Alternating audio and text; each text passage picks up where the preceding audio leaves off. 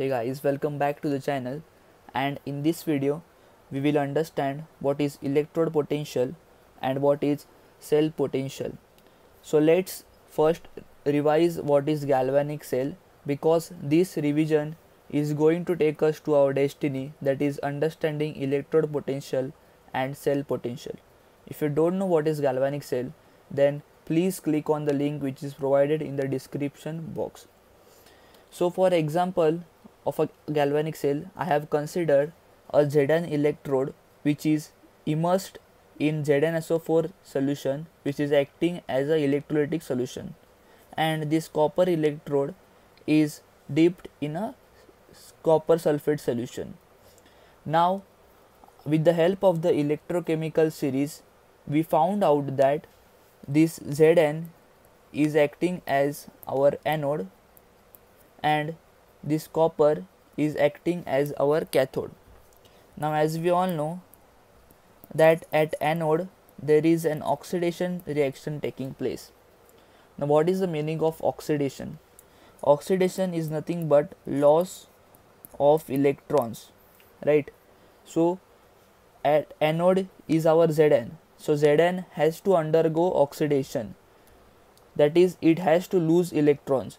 So Zn will now lose electrons and become Zn2 plus, that is a positive ion of Zn is now formed. This Zn of an electrode which gets dissociated into 2 electrons and Zn2 plus ions. Due to this Zn2 plus ions will go into this electrolytic solution. Okay, this Zn2 plus ions will go into the electrolytic solution, and these 2 electrons will get accumulated on the electrode. In this way, many atoms will get dissociated into Zn2 plus ions and 2 electrons. So there will be lots of electrons at this electrode, and many ions will be present in this electrolytic solution. Now since Zn2 plus is positively charged, therefore our electrolytic solution becomes positive.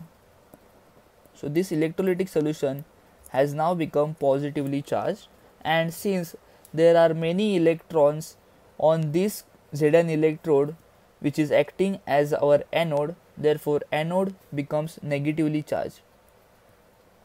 Okay, and now what happens at the cathode is that these electrons will travel through this conductor and reach the copper cathode. After reaching the copper cathode, someone has to take those electrons. Okay, this copper electrode cannot take those electrons because it is already stable. Now in order to take those electrons, this CuSO4 will break down into Cu2 plus ions plus SO4 2 minus ions, and these Cu2 plus ions which are deficient of 2 electrons will take those electrons lost by this Zn electrode. These electrons travel through this conductor and reach this electrode, and this electrode at this electrode Cu2 plus ions will take those electrons. Similarly, many Cu2 plus ions will get accumulated at this copper electrode in order to take those electrons, and many SO4 2 minus ions will go into the electrolytic solution where they are already. Okay, they have come from this electrolytic solution only, CuSO4. Now since our electrolytic solution contains SO4 2 minus ions which are negatively charged, therefore our electrolytic solution now becomes negatively charged, and our electrode has Cu2 plus ions on it. Now Cu2 plus ions are positively charged, therefore this copper electrode which is acting as the cathode becomes positively charged. So here we have got to know that our anode is nothing but negatively charged and our cathode is nothing but positively charged. Okay, the similar figure I will be drawing over here. Just I will separate these two vessels. Okay, these two half cells I will separate now. So now this is the Zn electrode which I have drawn. Okay, now this Zn electrode is negatively charged, right? So instead of drawing the Zn electrode, I will consider this to be a negatively charged electrode. Okay, this is negatively charged and it is dipped in a solution which is positively charged. Okay, so I will dip this negatively charged Zn electrode into positively charged electrolytic solution.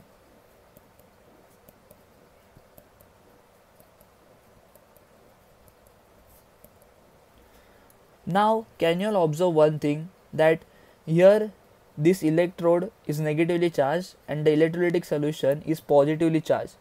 Due to the difference in charge, there will be a potential difference taking place between this positively charged electrolytic solution and this negative electrode. This potential difference between this negatively charged electrode and positively charged electrolytic solution is nothing but known as electrode potential. Okay, similarly this Cu copper electrode is positively charged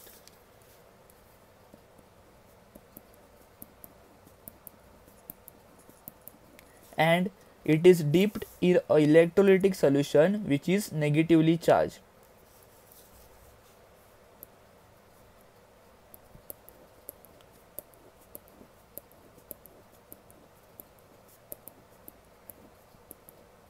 Okay, so again there is a potential difference between positively charged electrode and negative electrolytic solution.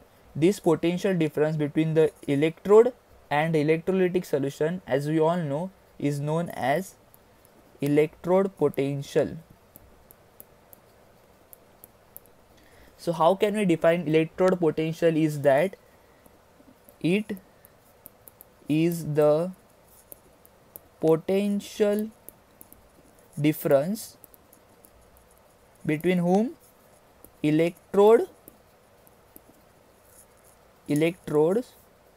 and their electrolytic solutions.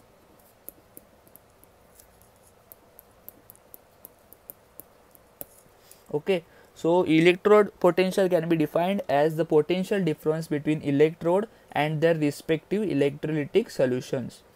Now since at Zn Zn is acting as our anode and at anode oxidation reaction is taking place, so this electrode potential can also be called as oxidation electrode potential. And since our copper electrode is acting as a cathode and at cathode always there is reduction taking place. Okay, so this can also be called as reduction electrode potential. Now let's understand what is cell potential. Cell potential is nothing but the potential difference between these two electrodes.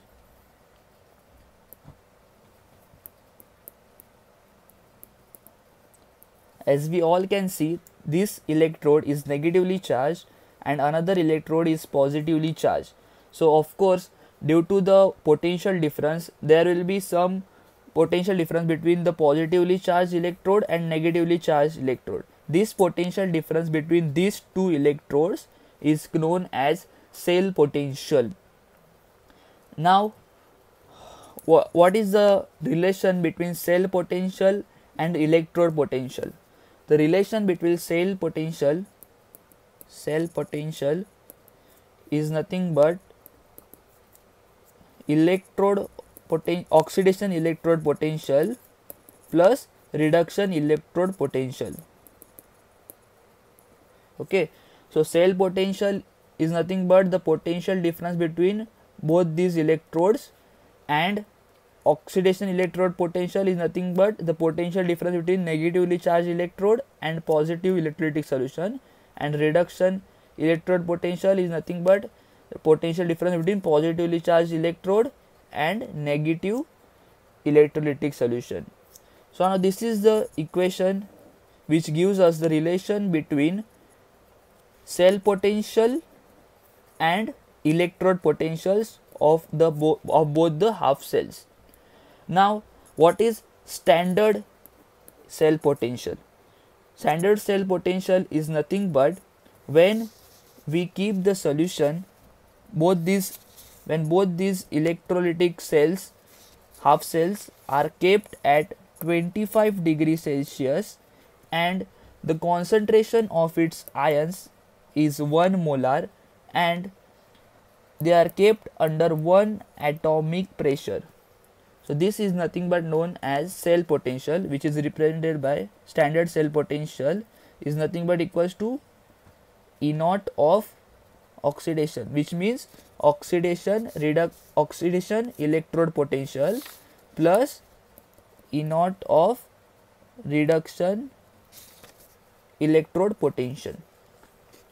Now in some books it is represented in a different way, that is E naught of a cell can be represented as E naught of oxidation, okay, oxidation, at which electrode oxidation is taking place, at anode, right? Zn is acting as our anode, so it sometimes they write anode in bracket, and at which electrode reduction is taking place, at cathode, so they write cathode as in the bracket. Okay, now according to IUPAC do not consider oxidation electrode potentials. This value is what oxidation reduction potential, and this is oxidation electrode potential and this is reduction electrode potential, right? But IUPAC only considers reduction electrode potential of both these values. Now the reduction electrode potential of this value is always positive, but since there is oxidation taking place here, so this gets a negative sign. Therefore, according to IUPAC, E naught of a cell is nothing but equals to E naught of cathode minus E naught of anode. So guys, this was all about your cell potential and electrode potential. If you have liked this video, then please do not forget to subscribe to the channel and do enjoy all the videos of your 11th and 12th physics and chemistry. Comment below, like and share it with your friends as much as possible. Guys, thanks for watching this video.